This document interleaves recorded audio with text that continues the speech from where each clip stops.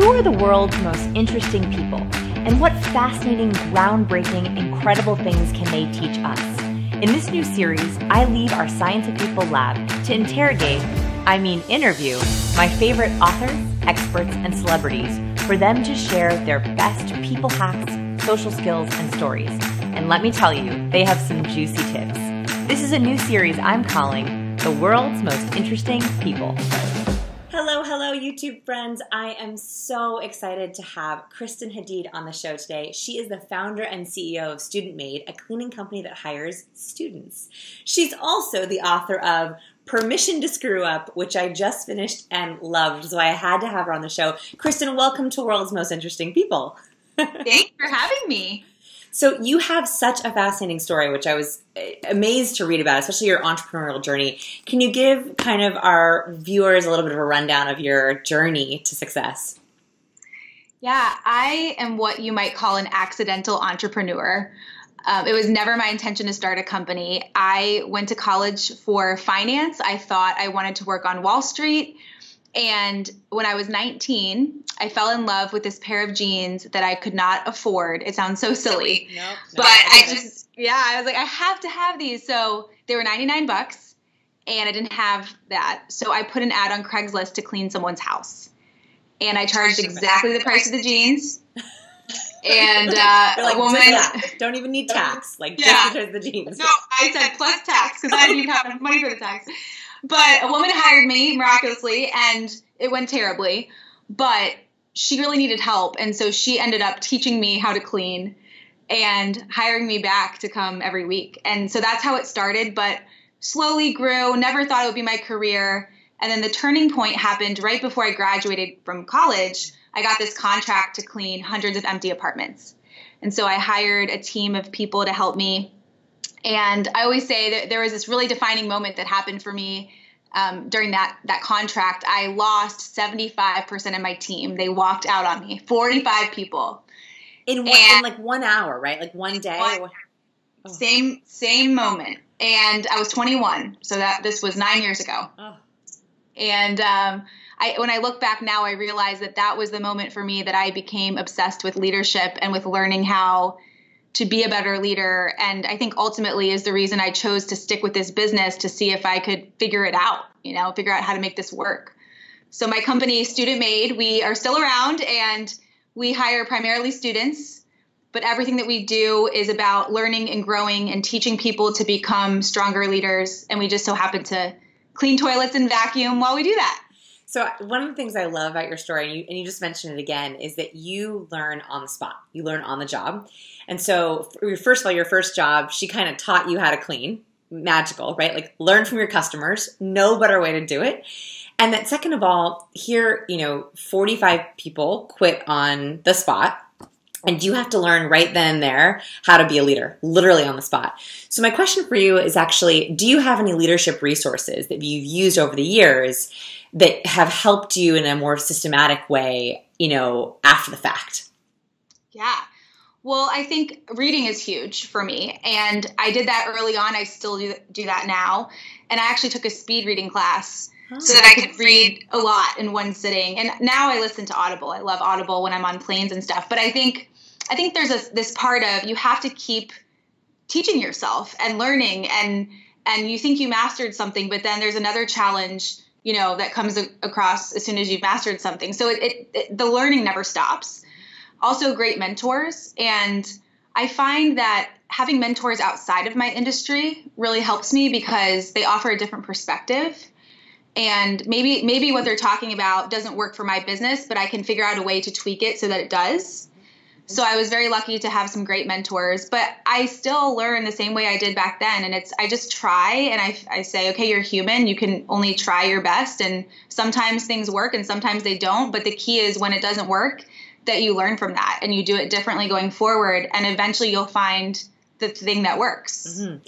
So did you have like leadership books or podcasts that you love? Oh, I have so many. So let's see. Delivering Happiness is one of my favorite books written by Tony Hsieh, CEO of Zappos. Yeah. And that book really taught me about what culture is and what it means to build a culture in a company. And I always thought culture was about having a ping pong table or beer on tap, and no, it's way more than that. And it's how people feel. And so I think reading that book helped me define early on that the most important thing was how people felt when they came in the doors of our office and when they left. I love Leaders Eat Last, Start With Why, both by Simon Sinek, but and Simon wrote the foreword to your book. Yes, he did. But what I've learned from Simon is the importance of making people feel safe and how to build an environment where there's trust. Because as a company grows and as people grow, there are crazy challenges and sometimes fear gets in the way. And if people feel safe and trusted, it just, you get through that stuff a lot easier.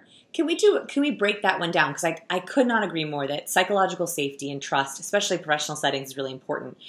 As an employee, how do you create more trust in your team? And as an employer, how do you create trust or safety in your team? Because I think that it actually can go both ways. Do you have any practical kind of tips or action steps? Well, I think that vulnerability is really where trust is born. So I think when you're talking about how do you build trust amongst the people you work closest with, you have to build a relationship with them and you have to be vulnerable. And so what that means is you have to talk about not just work, but your personal life and who you are outside of work. It means that you have to share when you don't have the answers and admit, I messed up or I need help, because that's also being vulnerable at work. And I've learned that we trust people more when they are vulnerable, when they're actually human. When people act like they're perfect and they have all the answers, you don't trust them because you know that no one's really perfect. And I think on the employer end, it's how do you create an environment where people feel safe saying, hey, I don't know how to do this. I need help. Because some people fear that if they say that, it will make them look incompetent and like they can't do their jobs. But really, if you create an environment where people feel safe saying that stuff, you get further along. So as the leader, going to your people and saying, hey, let's talk about stuff that didn't work this week or that went wrong, or where do we need help, and making those conversations a regular thing.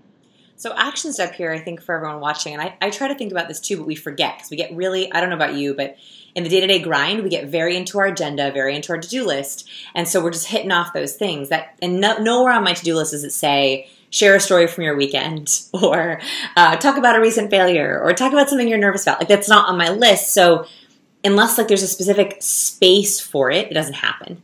So I think an action step maybe to think about here is, whether you're an employee or an employer, is to think about how can you create a dedicated time or space to share those stories. That could be a warm-up at the beginning of a meeting. It could be opening up a call with a little bit of chit-chat before you dive into your agenda. It could be creating a space in your physical space, like in your office, for people to do that.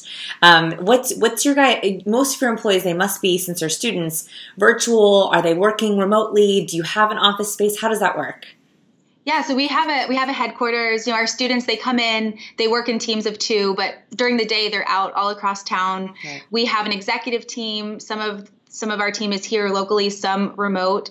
And you actually touched on something that we do. We start every single meeting with what we call personal check-ins.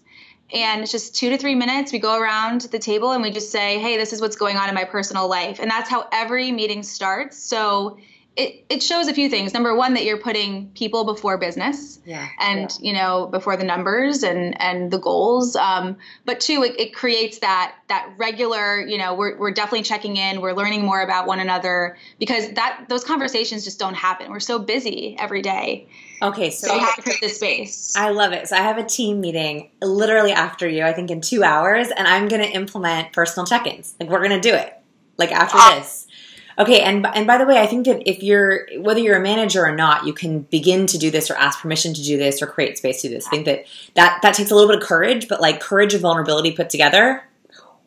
Yes. Magic. Yes, you can totally look to the person next to you and say, hey, let me hear about what's going on in your life. You don't need anyone's permission to ask that question. Do it. Sure. Just do it. Yes. Okay, so let's talk about, this leads me perfectly into, we talked about trust, culture, employee retention.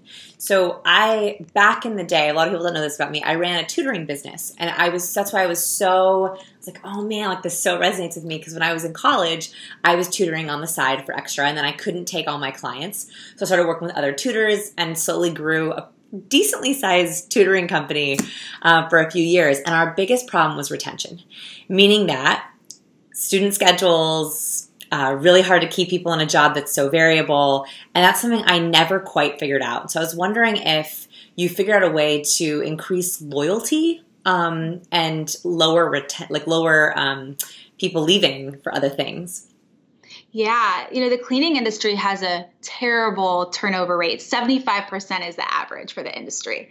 So it makes sense. The work is so unglamorous. It's not fun. And then usually you don't have enough money to pay people, more than a living wage. And so it's like, what incentive do I have to stay here and do this work? Exactly. And so I think for us, what we found is you have to give people a reason to show up. Why? What is the purpose behind this? And it's not just to clean something. There's got to be a bigger reason. And what we figured out for us, we want to help people grow and learn. And so while our students are learning how to dust and vacuum and clean mirrors, they're also taking classes that they're paid to attend and that are mandatory, but where they learn about things like how to build a meaningful relationship with someone and how to confront someone about something difficult and how to recognize someone in a meaningful way and how to find your strengths and articulate them in an interview when you leave here and you find that next step. And they're things that really don't have anything to do with their jobs, but that really help them become better leaders and able to make the impact they want to have on the world when they leave. So that's why they show up. And now people say to us, is this the place where you learn how to become a leader? I want to work here. And we say, yeah, you have to dust and you have to vacuum. But that is what leads to loyalty, I think. So we have students who will stay with us until they graduate and then they move on. Tell me about the mechanics of this, because I love it. I think it is so incredible that you provide this for students. How does it work, from a logistical standpoint? Someone works with you, and then they have a certain amount of hours that are learning hours, or a certain amount of hours that are cleaning hours. How does that work? Yeah, so when they first come on, they will take a 4-hour workshop where they learn a lot about relationship building, listening, confrontation, recognition, stuff that really doesn't have to do anything with the job. And that's their first real introduction to the company. So we're setting the message that, hey, we want to invest in you. We care about you. So this class that you're getting paid to attend isn't even about cleaning. And is it virtual or is it in person? It's in person. Oh, cool. And then they go through an online training course, which is where they actually learn how to clean. And there's a little bit of hands-on training there. And then throughout the year, we offer different workshops. We do something once a quarter called Development Day, where we close the company. We bring everyone together. It's the only time our entire company gets together, and we focus only on leadership development. So I think the point is we don't do that much. We have the 4-hour workshop, a quarterly event, and then maybe occasional workshops that are optional. A lot of the learning happens on the job just because we give a lot of autonomy. So they don't have a manager over their shoulder. So they have to figure it out on the job. Right. And I think that the takeaway is it doesn't take a lot. It's not like you have to have classes every week. It's just something to show your people we care about you and we're investing in you. Can I donate some Captivate books to your long-term cleaners? Please. Okay, I would love it. So we have the paperback coming out, and I'm going to send you a box of them, and I would love to contribute to that. That is such an amazing. Okay.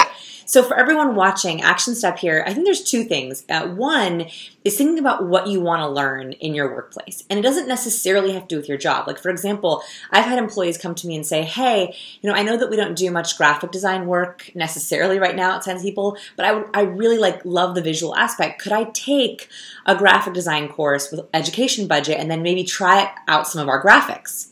Yeah. I'm yes, I didn't even know that you had that interest. And yes, we have education budget. So thinking about what you want to learn on the job, and is there a way to use education budget or tie it into the job or at least add it on? Because that, I think, allows you to put more ownership into your position.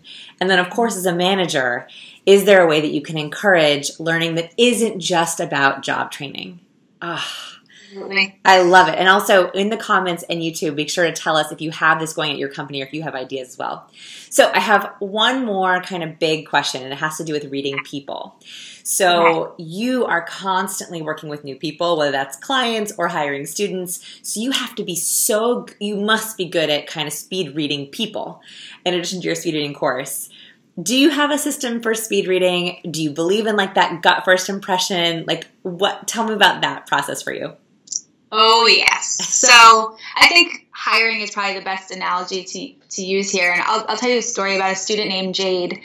And this was years ago. She walked into my office for an interview, and I remember feeling right away in my gut, she is so student-made material. I just knew. And the interview went great, and everything went great. And at the time, we had these requirements. And one of the requirements was you had to have your own car because you're driving from job to job. Yeah. And she didn't have her own car, but she'd walk to the interview. And I didn't give her a job because she didn't, fit that one box. And later I regretted that choice. And I thought, someone who walks to the interview is probably someone you want to hire, because she was on time. She was early, actually. She could probably figure it out. She could probably figure out how to get to work. Yeah. So I called her the next day. I said, Jade, I thought about it. I really want to give you the job. And she said to me, I would so love to work with Student Made. That was my first choice. But when you said no, I told someone else. I gave them my commitment. And I'm the kind of person that when I say I'll do something, I don't back out. And so then I'm like, oh, I really should have hired you. That's exactly who you want to hire. So Jade made me realize that you have to trust your gut. And if I look back, every single hiring choice I made where I had that gut feeling like, oh, I don't know about this person, my gut was always right. And it's my compass. If your gut is telling you something, listen to it. It is always, always right. 100% believe that. So my action step, I agree with you. I was hoping you were going to say that, and I kind of had an inkling from some of the stories I read. My action step here for viewers, and this is like a really one that I really encourage you to do, is I don't think that you either have intuition or you don't. I think that we all have it innately, but we do have to kind of develop it. And the nice thing is you've been hiring for years. So you've been able to see, ooh, I didn't have a good feeling about that person, didn't work. I had a good feeling that person did work. So we've had lots of practice. I also am constantly interviewing and hiring. However, not all of us get that opportunity. So what I would say is, actually try to hone that instinct. And this doesn't have to be just professionally. When you meet people socially, kind of keep a little little log or track in your head of that first impression was good. Did it always end up being good? If I really liked someone, did it always stay that way, or was I disappointed? Or was I surprised? And try to hone it like a skill, because I think that our intuition must be developed and doesn't have to only be professionally. It can also be socially or romantically. Right. And I think even asking yourself, I think a good way to train that and to grow that is to ask yourself questions. So in hiring, or whether you're interviewing for a job, it's, asking yourself, how would I feel if I had to work with this person every single day? Or how would I feel if I had to walk in these doors of this company every single day? And just get in that habit, because whatever those answers are, that's your intuition. Totally. I totally agree. And that's, I think, a perfect place to end the interview. Kristen, where can people find you? Obviously, we want them to get permission to screw up. Where else can they check you out? Well, you can go on my website. It's just KristenHadeed.com, or Student Made's website, studentmade.com. Thank you so much for being on the show with us. Everyone who's watching, let us know your tips below in the comments. And again, thank you so much for being with us. Yes, thanks. Bye, everyone. Bye. Did you love this video? We love you too. Please give us some love by liking this video and subscribing to our channel. You might also like these videos to check out after this one.